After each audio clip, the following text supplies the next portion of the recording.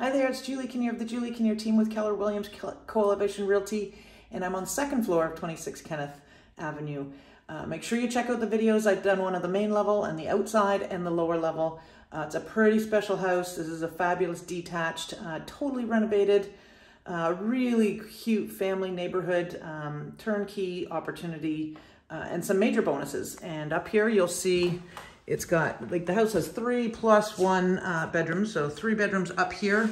And you can see lots of natural light coming in. There's skylights in the front and the back here. And this is the front bedroom, nice and big and spacious, even space for a desk and a double closet.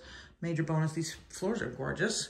And again, tons of work has been done. Plumbing, roof, windows, kitchens, bathrooms, floors. Walls, all the kind of good stuff. Anyway, so here we go. This is bedroom number 2. Again, very spacious, lots of options. And here's a little closet here you get. So that's a nice little linen closet. And then you can see, I think they did a nice job of, utilizing the space in this house. So there's another skylight there. This is the family bath. Again, in nice condition here. And it shows well. And then you get into the primary, which is kind of cool, man. I like the way they did it. They actually put a nice big window here. There's a smaller closet. And what the best part is, 2 major pluses here that you don't normally get in a house, which is upstairs laundry. So those are 2 full-size stacker kind of laundry right there.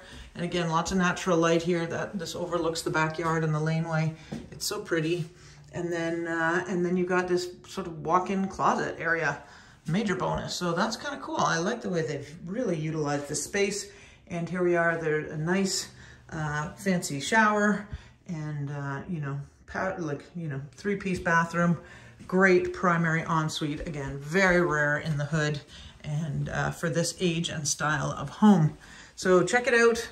All levels are pretty special. And again, nice neighborhood, very special community feel.